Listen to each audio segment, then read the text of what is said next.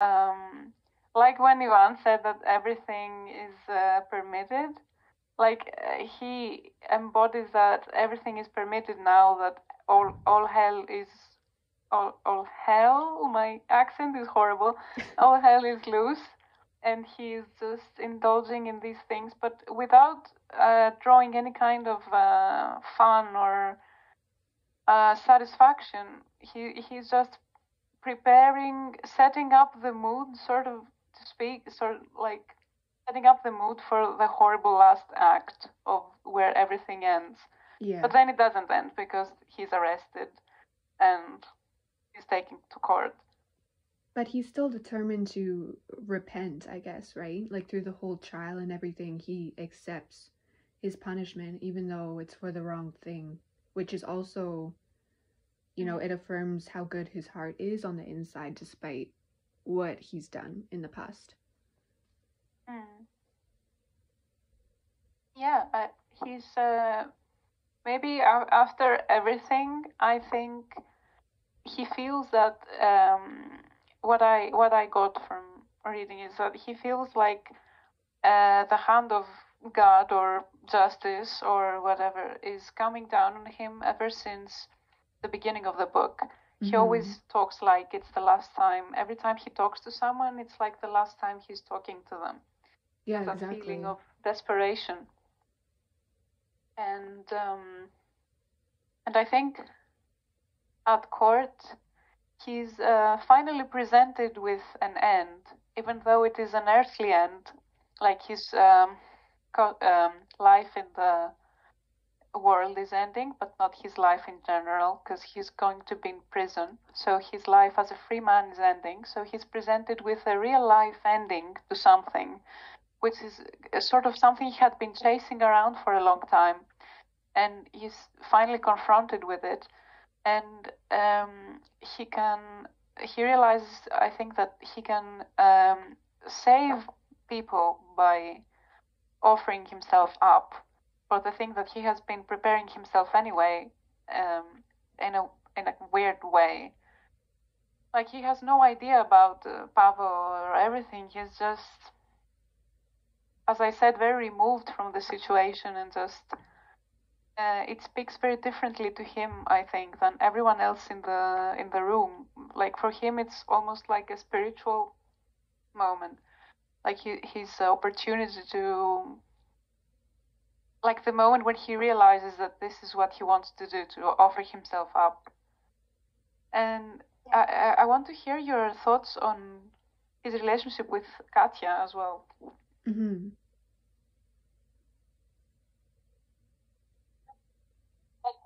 That might be a little bit off topic, but sometimes I start wondering what would actually happen if he succeeded in his suicide mission, if I may call it. Like, would the whole Fyodor murder investigation get stopped, or and they would carry on with their lives like they were before because the so-called murderer is dead, or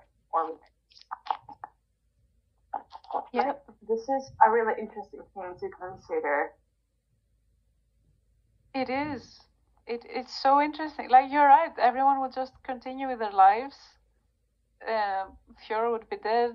Dmitri would be dead. Oh my god! Can you talk about it more? Do you wanna? I think that it would be actually really weird. I think that Alyosha would definitely like have a breakdown after that because obviously one of his brothers is dead, and that's a really tragic situation.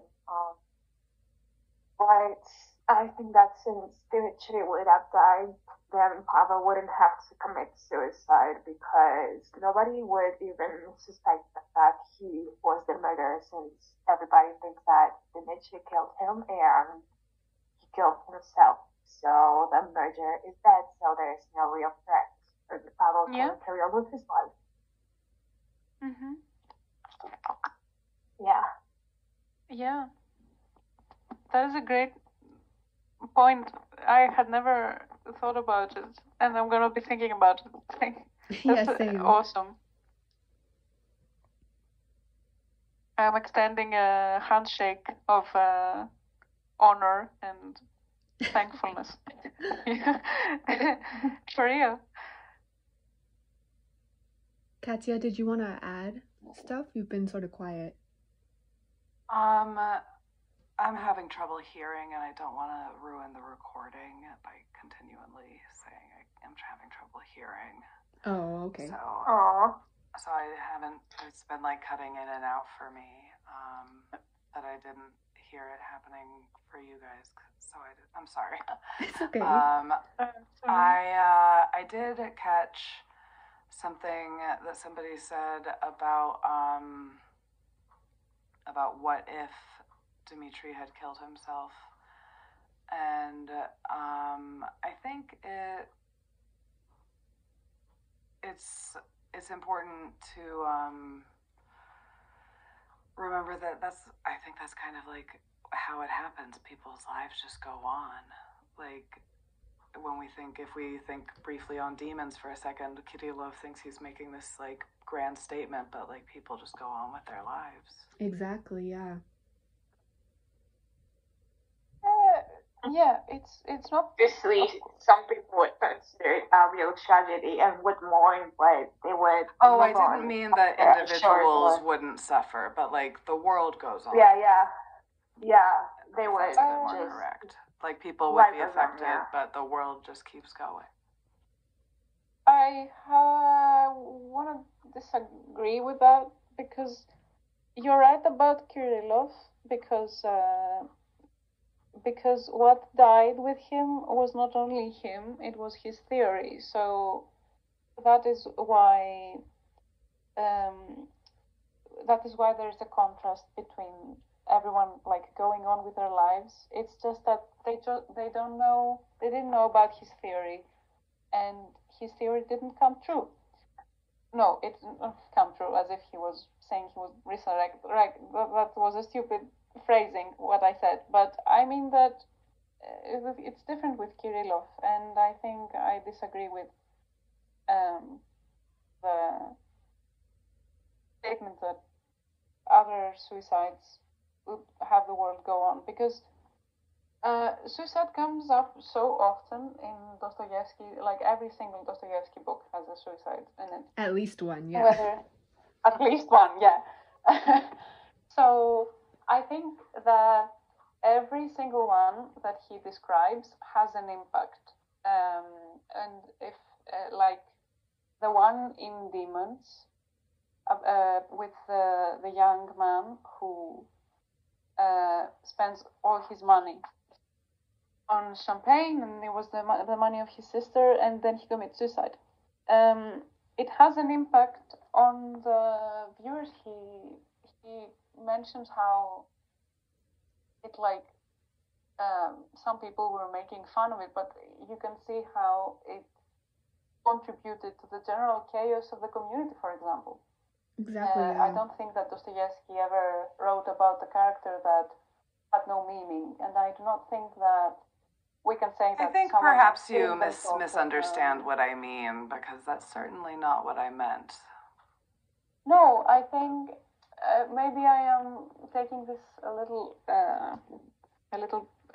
too like detailedly, trying to putting too much detail into my opposition, but I think no, I understand what you mean. Like you're not saying that it didn't matter. I know that you're saying that they didn't matter as individuals, but that's not what I said. Yeah, that's what I'm saying. You didn't say that, but yeah, the sound cutting off again. Yeah. But what I'm saying is that he doesn't Dostoevsky doesn't show that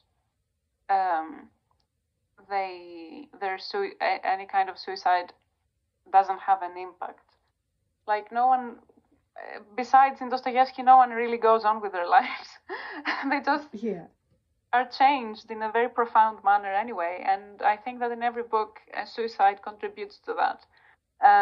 Their lives are changed forever, and it could have been just like, for example, this is a spoiler, so I'm not going to say which book it is. But there is a character in a book, and it's a secondary character, and they commit suicide.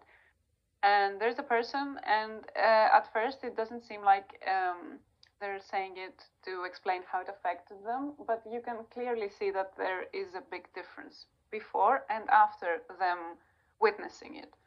So I think that in subtle ways, it always shows how it impacts different people. But with Kirillov, you are right. With Kirillov, of course, because with him dies his idea, not just him. Like, he embodies the idea. He dies, the idea dies, and no one believes in him, and no one cares about his letter. They just treat it as evidence. Verkhovensky wanted them to use it. So you're right about Kirillov. That's it. What I had to say about that. Also, about Mitya, I really noticed that he likes jumping into extremes. Like, oh, my father is talking to the girl. I'm like, okay, I'll kill him. Oh no, I think I killed my father's servant. Okay, I'll kill myself. Yeah, exactly. He's very like. Yeah. It is an indication, as you said before about his abandonment, everything basically coming together, and then this behavioral irregularities, kind of, as you said, by jumping to extremes, immediately going to the most extreme solution, or and the thing with Katya as well, like his whole the way he behaves with Katya, and kind of messianistic like route of, I'm going to save this person, I'm going to be saved by this person, or vice versa. And that is like extreme, choosing the most extreme path every single time. I was just gonna add there about his relationship with Katya. Like, I think that it doesn't get talked about as much as it should, because I think that he views her as a savior, obviously, but he also doesn't treat her that way. Like, he has these ideas about people, and then he doesn't deliver promises, or he goes against his word, right? Because his relationship with Grushenka fully gets in the way of his relations with Katya, and that breaks the trust. Even though maybe he didn't at heart want that to happen, he still went and did it anyways. Yeah, I think what he and Katya have most in common is the desire to torture themselves. Exactly. Because, and everything that happens between them from the very start, the very beginning, where he's like this miserable Chad soldier man, and he does, he wants to buy her out. Which is Padlet's behavior. Mm-hmm. And he wants to, he beat himself up about it so much that he wants to marry her. And it's like, what is the way where I can suffer as much as possible? I love Grushenka, so I have this obligation. And then Katya is also the way I can punish myself is through this. And the thing that we did talk about Ivan the last time, in the first time we did this with Ivan, we didn't talk about too much about his relationship with Katya. And I just want to add here that Katya is making herself suffer, and then making Ivan suffer for it. Yeah. So basically, it's like a transference. He takes the suffering. She has this codependent suffering thing with Mitya, and then all this suffering that this causes her, she inflicts on Ivan as well. So she's the link between the suffering of two brothers, which I think is funny and horrible at the same time. Mm-hmm. And unfortunately, I kind of put my insight on Katya, because throughout the novel, I noticed that she was just